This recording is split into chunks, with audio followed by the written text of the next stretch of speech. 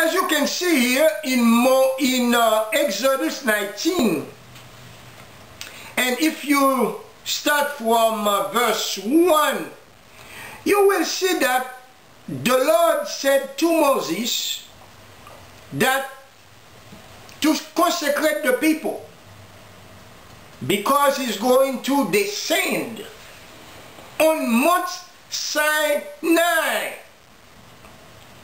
My God, my God.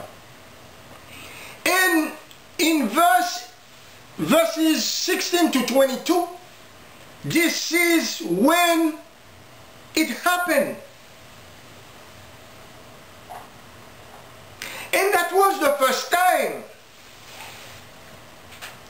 that the people of Israel heard that sound, the sound of the trumpet. And this is why in Rosh Hashanah, hallelujah, they have the blowing of the shofar,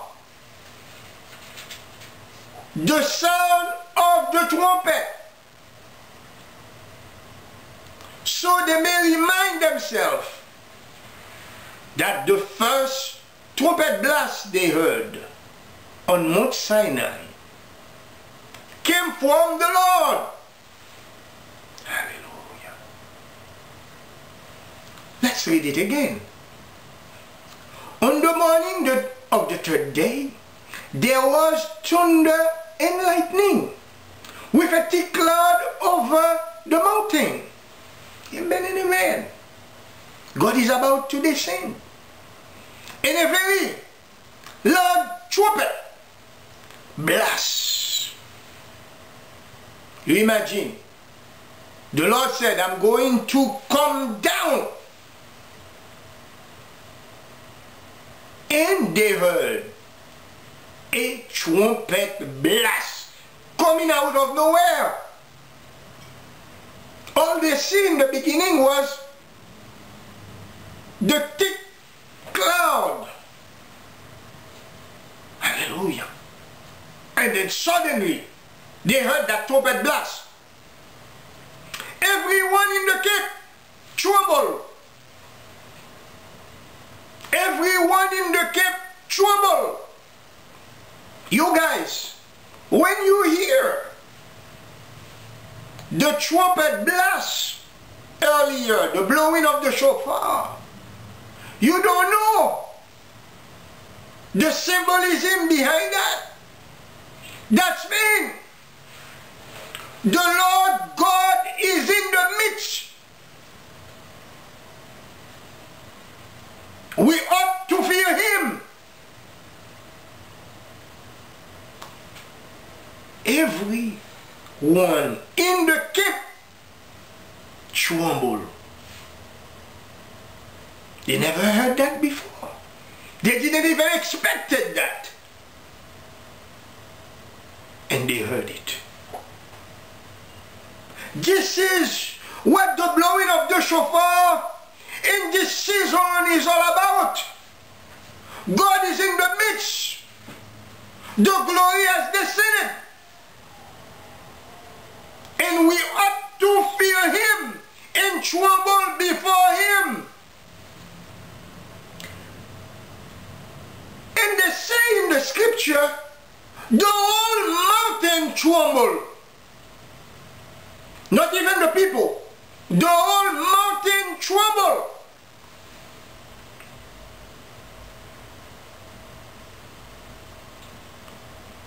And God has to say something very significant to Moses. He said, go down and warn those people not to come near me. Otherwise, they will be killed. They will be killed. Even the priests. Hallelujah. Even the priests. He said, they're not clean enough to come near me. Go warn them. And later on he said, put the edge of protection so they may know this part is holy and not to come where I am. And then later on, the Lord God was able, with his finger, hallelujah, he was able to give the 10 commandments. You imagine a nation riddled in sin, coming out of slavery. And God said, you know, these people, they are unholy. They are sinners. I will have to give them my commandments. My commands. And in Exodus 20, hallelujah, this is when the Lord gave to Moses the 10 commandments. As a preacher now, they are saying unto the church, they do not have to obey the commandments of God. They ought to fear, because God can destroy them. And in this day, when we are starting the 10 days of awe, for what? To be reminded how big God is.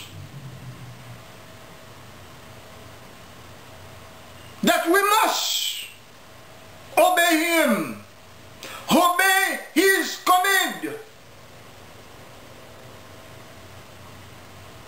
And today, in Rosh Hashanah, it's also very special. This is the head of the year, the beginning of the year. Hallelujah. According to God's calendar, God said 3 times a year, I will come down. Some of you, you cannot see what's going on in the spirit. But the Lord God is in the midst. And he said, nobody should come to me empty-handed. They must present a gift unto me. And give me honor. This morning, there is a sister in a frustration, and I hope you are listening. In your frustration, to seek to get the blessing of God instead of God, you send an email thinking that God is obligated. God is in his compassion bless his people. He's not obligated to bless you. In the day when God is coming down to take account of his people and to decide if some people, hallelujah, do you know today what's going on? God decides who's going to live, who's going to die, who's going to inherit his blessing, who is not going to inherit his blessing. It's the time to be careful with your mouth of what you are saying. Last week, I received so many emails. People are frustrated and saying things out of faith because the devil wants you to miss it. This is the season when the angels of God are reporting unto God, hallelujah, of what is going on. When they hear that blast, the trumpet blast, hallelujah, it was done by the angels of God, saying, God is in the midst. Hallelujah. Moses, you can come up the mountain. But as far as those people, hallelujah, tell them to stay away. Hallelujah. This is why I have to tell you that. I hope I can give you the picture. You ought to fear God. This is why you come before God. with a gift. With a gift. And with your prayer request. With a gift first. And with your prayer request. Why you do that? To say unto him, I honor you with my gift. I want to obey you now. Would you forgive me? This is the time of repentance. Like I said, I was talking to my wife. I said, this is R&R. This is the time to get some R&R. You repent and revelation flow. Amen and amen. And Moses went up there. Guess what? And God gave him the revelation of the 10 Commandments on how the people will be able to know how to live. Because you imagine they were coming out from slavery, unruly, totally crazy, filled with violence in their heart. And God said, yes, here are the 10 Commandments, Moses. Give to the people of Israel my command, so they may know how to live before me. Hallelujah. Because they couldn't stand my sight. Stand in my sight. Otherwise, you know, I felt like killing them. This is what happened even now. When you do not obey the commandments of God. This is why Paul said, the salary of sin is death. God cannot tolerate the sinner. And especially in this time. The time of repentance. I would like to say to you, Christian, you think these things are done away. They are not valuable anymore. Guess what? Listen to me. Hallelujah. I have many revelations. The Lord Jesus talked to me. The Holy Spirit talked to me. The Father talked to me. Tonight, I want you to go in your room and repent.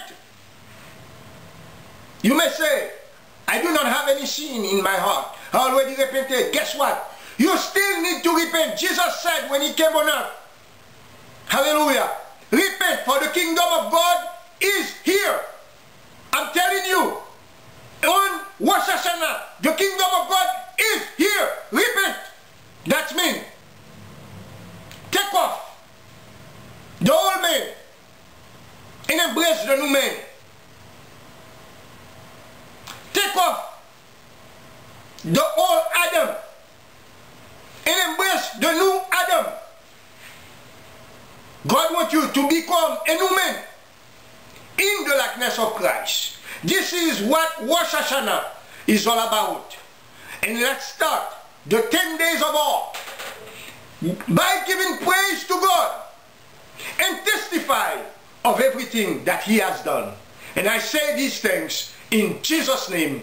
Amen and amen. The Spirit of the Lord is upon me, because he has anointed me to preach the gospel to the world, to heal the sick, to pray for the afflicted, and reveal unto them the purpose of God for their lives. Surely the sovereign Lord does nothing without revealing his plan to his servants, the prophets. The Lord wants me to give you an opportunity to be a part of his movement through Lord Jesus' house of prayer. According to Malachi 3 verse 8 to 12, you can do so by sending your tithes and offering online or to the address listed on our website. All tithes and offering are prayed over, and whatever words the Spirit will bring forth, These I will report, and the Lord promised to bless you and to open for you the floodgates of heaven. Remember, we are here for you to help you turn your house into a house of prayer. Amen and amen.